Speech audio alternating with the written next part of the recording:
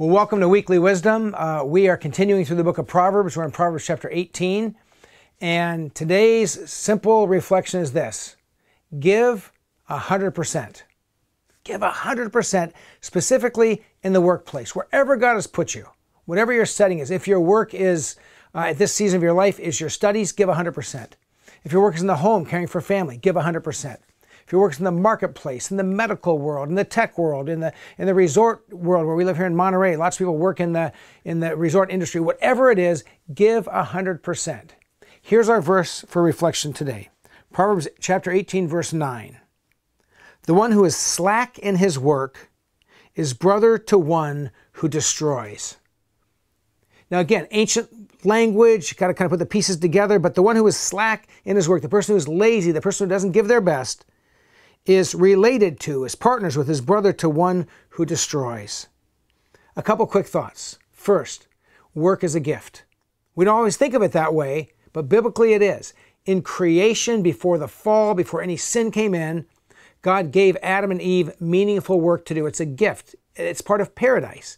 It was when pain came in later because of sin, it became complicated. But from the very beginning, work was a gift. Second thing, as a follower of Jesus Christ, you should give 100%, give your best to whatever you do, but particularly in your work, because the way you work makes a difference. It gives a testimony to who you are as a follower of Jesus, and it gives a testimony to who God is as the ruler of your life. And then finally, laziness, not giving your best, is costly. It costs us.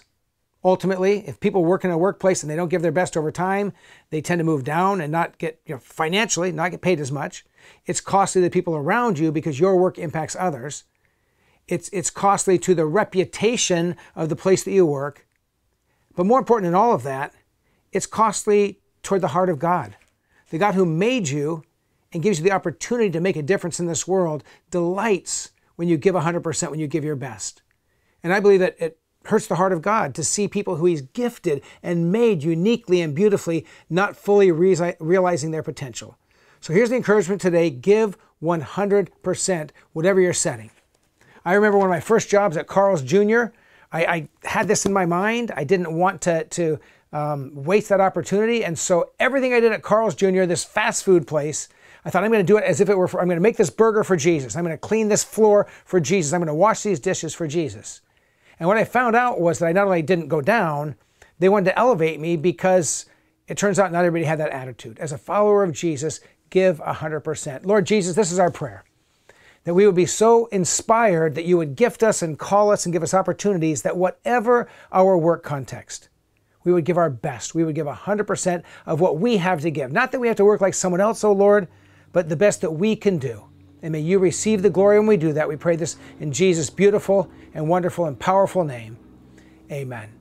Hey, if you're part of Shoreline Church, we'll see you Sunday morning, 9 o'clock or 11 on campus or online. If you're part of another church, get engaged in your local congregation. God bless you and have a great day.